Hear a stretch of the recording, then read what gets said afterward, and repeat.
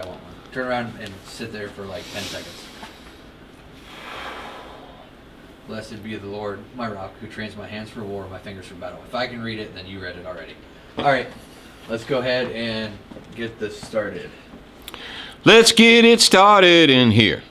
Today, we're going to talk about what is the cost. Yesterday, I was in the gym, and we were talking about knives and so on and so forth. And you guys know that we had a big knife giveaway from Cold Steel here, what, about 2 months ago?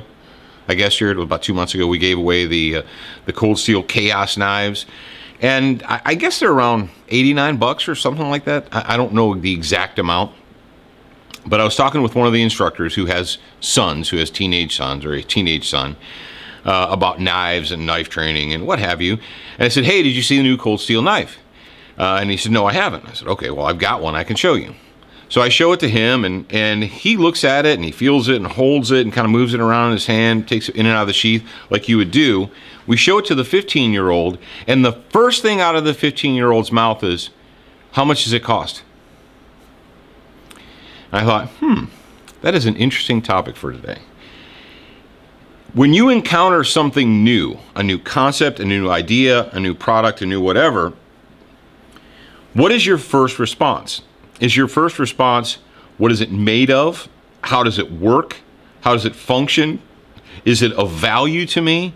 Could it possibly be of value to me? Is that your first question? Or is your first question, how much does it cost? Well, I don't know. And my answer now when I offer or display or show something of value and people say, well, how much does it cost? $1 million.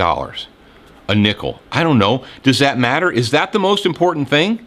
So if I handed you a piece of crap, but it was priced right, you would want that? I want you to ask yourself, how much money do you invest in yourself in entertainment versus how much money do you invest in yourself in education? Exactly. How much does it cost?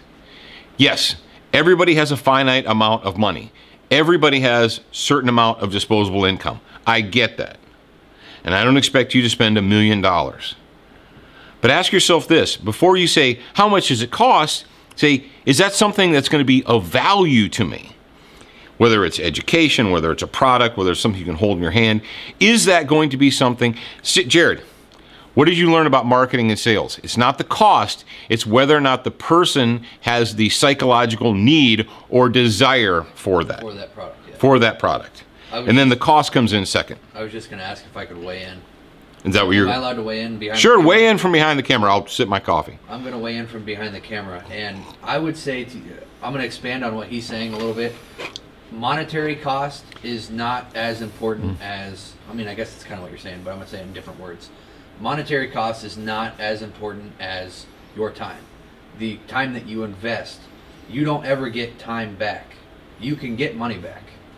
So I'll use an example here of how many of you go out every day or 3 times a week to a bar with your friends and stay there for 4 hours 3 times a week.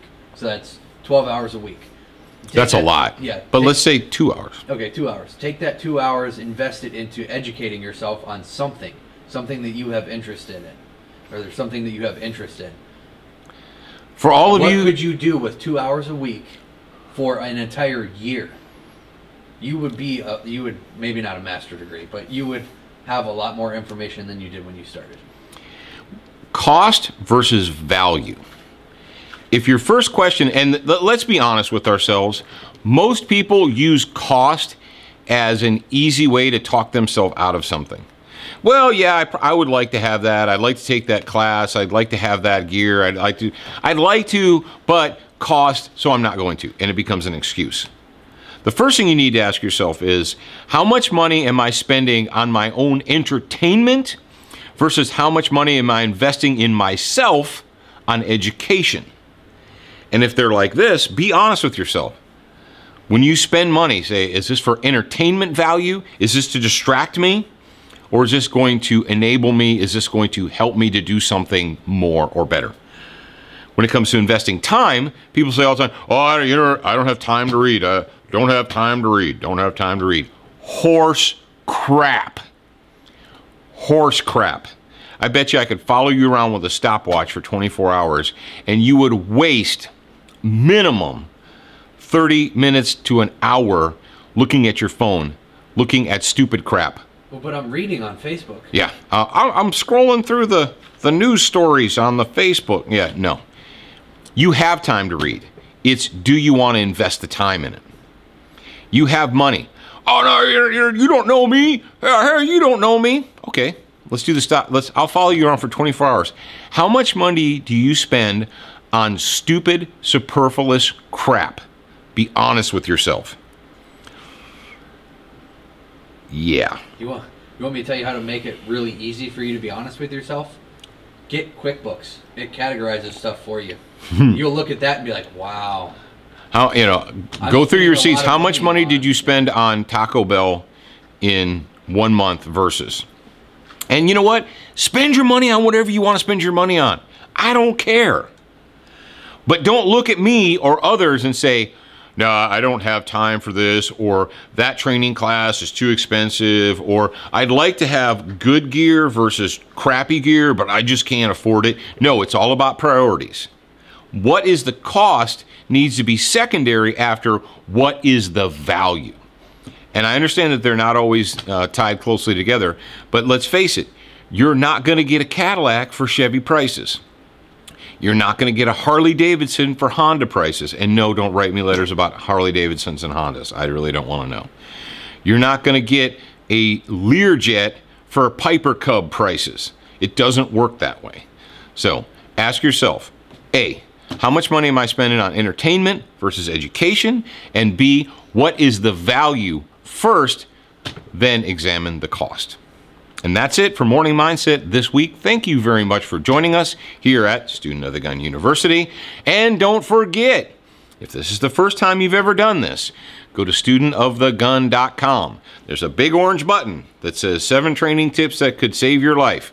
I'm going to give you this info for free. Click it. Follow the instructions like an adult human and go from there. The cost is zero. The value is, it's literally invaluable. Whatever your life is worth. There you go. I want you guys to check in the comments below. Check in. Okay, yeah, well, I didn't tell them to check in. Where are you? I'm sure some of them already did that. I didn't see any. Where are you on planet Earth today? I'm just curious. Pennsylvania. Did our Antarctica guy come back? Kansas City, Missouri. If you're in South... At home. At home. Baltimore. There you go. Oregon. South Africa. St. Paul, Minnesota. Traffic? Oh, in traffic. In traffic. Anybody in New Zealand? You watch Florida, Virginia, California, Massachusetts, California, Minnesota. We're not getting anybody outside of the United States. Wow, maybe they blocked us. Oh no, California. I would consider that's outside that of the United States. Yeah. Arizona, Nevada, Utah, Kentucky. Come on, guys. Tennessee. Woohoo! Alabama. Yes, this is the AAFU. Buffalo, New York. That's also outside of Waco, Texas. Well, New York is the East Coast, California. It's the California of the East Coast. St. Charles, Paris, Louisiana. That's pretty close to us. We're in Biloxi. That's where we're headquartered.